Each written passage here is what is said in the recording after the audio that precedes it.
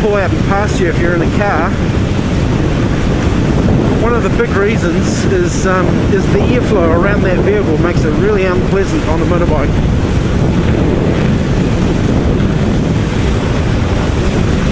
Yeah, a couple of bikers there. We're sort of moving into that sort of season here with spring just about to happen. Next week's the beginning of spring, and all the motorbikes will be out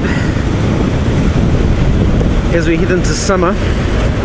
And there's loads of them in this area. It's fantastic.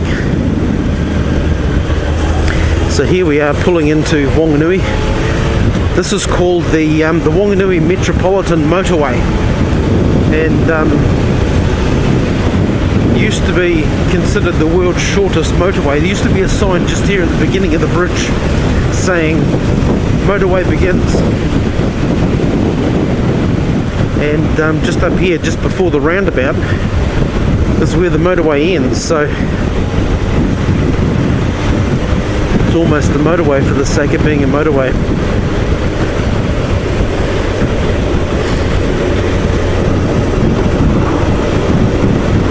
So yeah, this is the Wanganui Metropolitan Motorway, and we come into a 50k area right here again, so that's that. Yeah, so here we are back in Wanganui.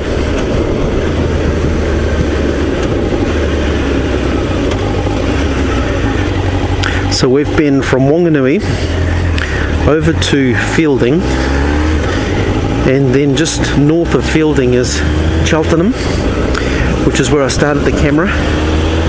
And then you veer off to the right to go to, well, straight ahead actually, to go to Kimbolton, but we turned down State Highway 54 to the left, out to Vinegar Hill, where we joined on to State Highway 1 again and came back, but we bypassed Martin. We took some of the B roads and went around Martin and then back onto State Highway 3, which brings you back here to Wanganui.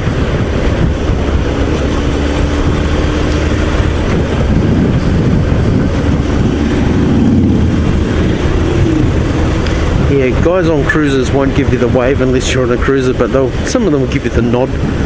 We're all bikers, we're all out there doing it. I've considered going to a cruiser at some point because this is a sport tourer. It's a CBR1000F, and if you want to see videos on these things going fast, have a look on YouTube. There was one there a while back of one of these modified doing 310 kilometers an hour, so YouTube's full of that sort of thing if that's what you're interested in. But you know, I'm going on 48 years old, and actually I used to ride one of these years ago from the Wairarapa into Wellington every day over the Rimutakas for about 3 years.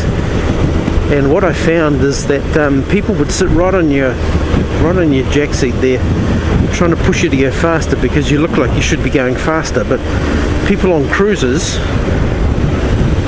if they're cruising, they look like they're doing what they should be doing, so people just leave them alone to cruise. So I'm sort of wondering if I might go that way. My wife is interested in getting a cruiser. She's wanting to get her license. She's interested in going the cruiser way, so I might end up going that way.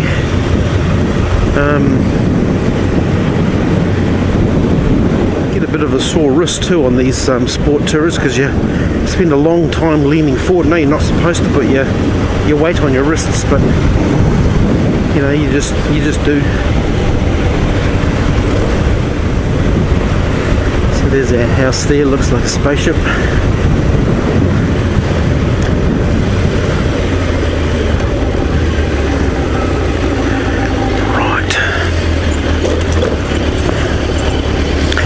Yeah, I've done all the blurry out number plate thing in the past, but you know, you get out on the road and every car's got one, so what's the point blurring it out?